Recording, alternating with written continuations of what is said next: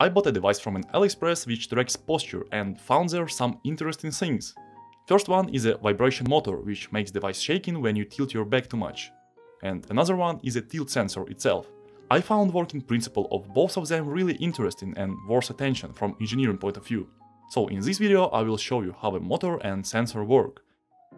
So how this device basically work? You have to attach it to your back using straps, and every time you bend over too much, the device vibrates, reminding you to straighten up. In addition, it tracks how many times it triggered to follow your progress probably. The device is powered from a battery and charged via micro USB. But we are here more interested in electronics inside, so let's disassemble it and look at its components.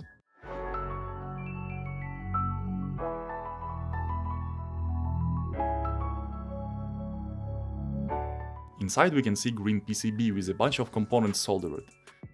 This is a vibration motor. I assume that this blue component is a tilt sensor. Just to check my assumption, let's play with it a little bit. Now it vibrates, and now it's not. And vibrates, and not.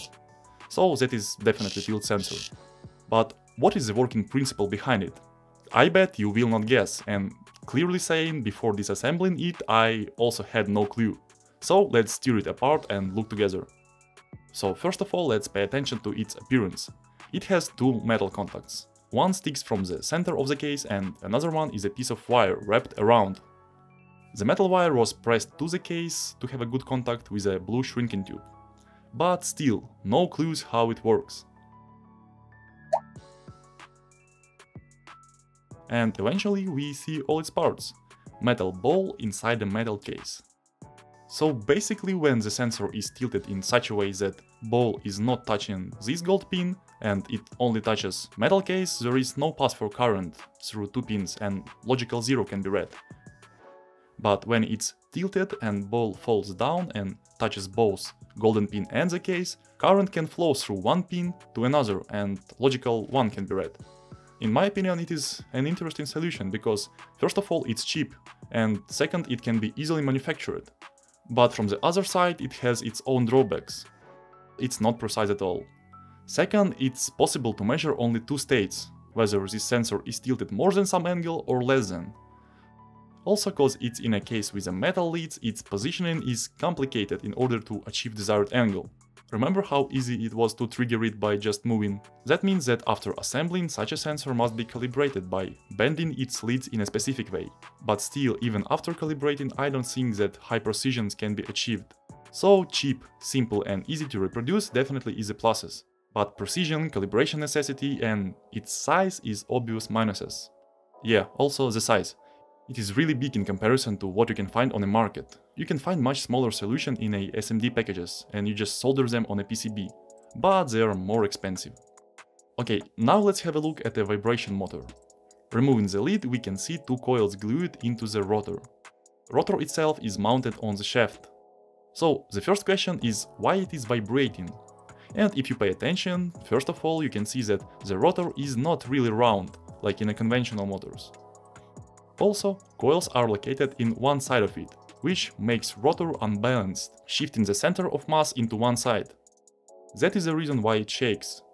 If you want to make a simple experiment, you can put something unbalanced inside a screwdriver and just turn it on. It will be shaking as well.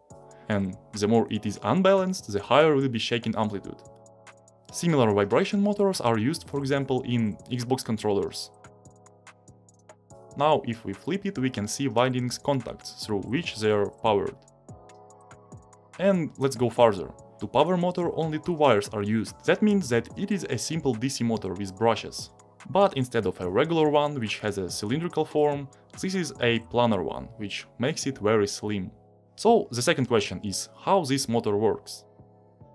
Let's first look at a stator and brushes to understand its working principle. As we can see, brushes is a small spring metal contact soldered to a flexible printed circuit board. I believe it is hardly visible, but it is the closest look I can give you.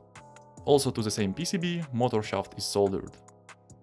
And this grey ring is a permanent magnet glued to the motor case. So to make the rotor spin, current is delivered from batteries through wires to brushes, which then has a contact with the rotor. And then current flows through rotor windings.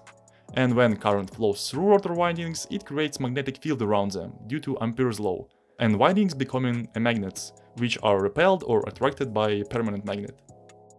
So what happens next? Because of a specific rotor design, when rotor moves, stator brushes are connected to different contact plates, and current direction through windings changes. And when we change the direction of a current through the winding, it changes its magnetic field orientation, and rotor is repelled or attracted to a different permanent magnet section again. This process continues until power is applied to the brushes. So that is the working principle of a DC motor with brushes. I believe that is the simplest and cheapest type of a motor that can be used, but not very reliable because of a brushes. If you still don't understand how it works, you can rewatch explanation part again. Decision when to apply power to motor as well as control of all device is made by the microcontroller. It is here. It is Chinese controller and I don't think it is worth looking through its datasheet. I'm sure there is nothing interesting for you and me. Let's better look how the system works in general and who is who here. So there are several functions of a controller. It detects when button is pressed, when tilt sensor is triggered, it also controls 7-segment display and the motor. Except main controller, there is also small integrated circuit, responsible for battery management. It charges the battery with a 500 mA current, getting as an input 5 volts. Except that there is another very simple but important circuit related to motor control. The thing is that motor consumes more current than microcontroller can provide, and because of that, motor is connected through a transistor. Moreover, in parallel to the motor there is a diode. Diode is a must-have in such a circuit. Without it, that transistor probably would burn out. So the question is why? Because motor is an inductive load. It consists of a lot of winds of a copper wire. And the rule that you must remember that current through inductor cannot change immediately. But if we want to close transistor in such a circuit to turn off the motor, we kinda break a circuit, leaving no path for current that was flowing through inductor before. And such a fast transistor closing creates a voltage spike on its drain. Amplitude of such a spike depends on the multiple parameters, and if transistor wasn't designed for the surge amplitude, it burns out. And the solution is a diode added in parallel to the inductive load, in this case in parallel to DC motor. Such a diode creates alternative paths for current and reduces voltage spike significantly. So if you ever use such a circuit, don't forget about the diode. So as you can see, disassembling electronics devices provides a lot of different knowledge, and if you want to learn more popular and interesting solutions in electronics and engineering with real examples, subscribe and check my other videos. You will find a lot of interesting stuff.